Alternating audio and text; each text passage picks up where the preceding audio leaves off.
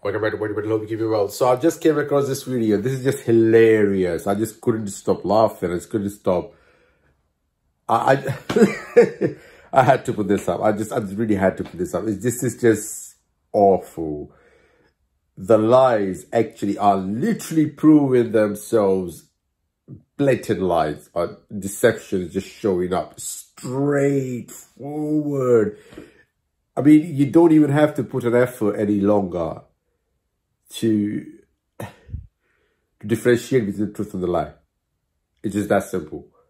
So Al Jazeera has actually, I mean, it's hilarious how, first of all, let's start from the point where the guys were wearing nothing at all.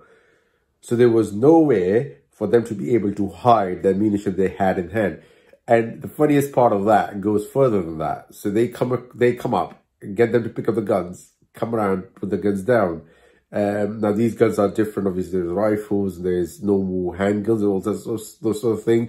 But the funniest part is this. So if they were not wearing clothes, where were they hiding the guns to start with? Let's just start from there. Okay. Let's say they were hiding the guns within the underwear, which is impossible, but yeah, let's say they were. It goes further than that. So if you look at, he's got still laughing about that. If you look at the video, that's what it's just hilarious. It's good to laugh. The footage on social media shows several dozen men stripped to their underwear. Israeli media says these are Hamas fighters arrested at the Jabalia refugee camp.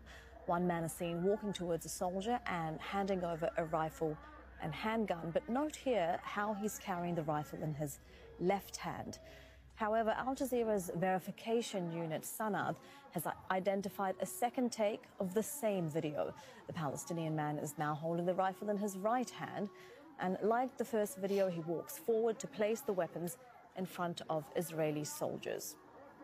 Let's bring in our correspondent, Alan Fisher. He's joining us live from occupied East Jerusalem. And Alan, another Israeli video raising questions not just around how it's been made, but also how it's depicting its subject.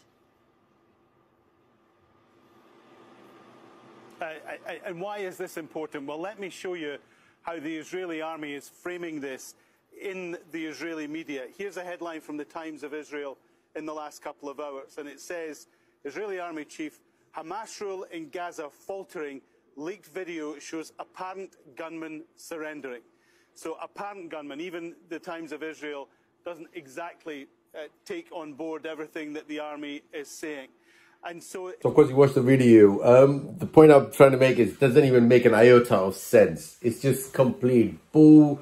I mean, the moment you watch it, you're like, what on earth is going on there? Like, how the hell has a person without any clothes got the guns hidden? Right, okay. Let's leave on the side. Okay, they had the guns hidden before. They stripped them naked. They got the guns out from them then. They put them on the side to make sure they haven't got no more ammunition on them. Let's play that as fair. All right, fair enough. Let's just give it to them, okay? And then the guns have different hands on. The guns are different in hand. So initially it was the rifle on right hand, and on left hand, and then it's on right hand. When did that switch? He's still walking the same walk, same individual. Oh, lost. So that only, I'm saying in capital, only the stupid will believe Israel after that sort of video. Again, I repeat myself.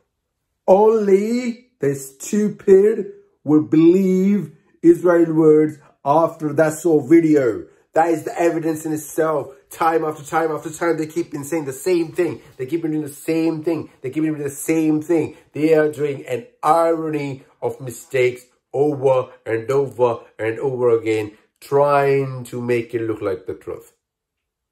Like I said, trying to make it look like the truth. But it never was. It never is.